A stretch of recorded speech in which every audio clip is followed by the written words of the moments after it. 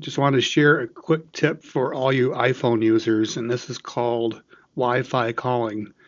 So if you are in an area where you might have poor cellular service, but you have good landline-based Wi-Fi, like a home or at our office, um, it's a great option because it actually takes your phone call and has it, instead of using the cellular service, it uses the Wi-Fi.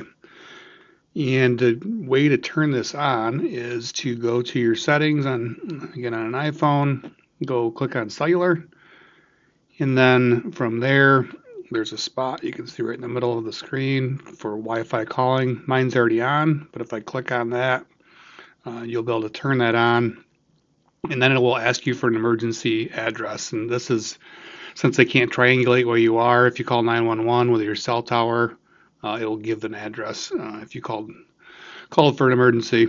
And I was instructed or advised to use my home address because I'm more likely to be alone with an emergency at home than I am at the office. So yeah, put that in there. It'll churn a little bit and then update it hopefully, and then you'll be able to use that network. It switches automatically between the cellular and Wi-Fi if you're driving or walking to and from where you have Wi-Fi, or if it's spotty and where you're at, it'll automatically switch back and forth. So good luck with the tip. I hope it works great for you as well. Thanks.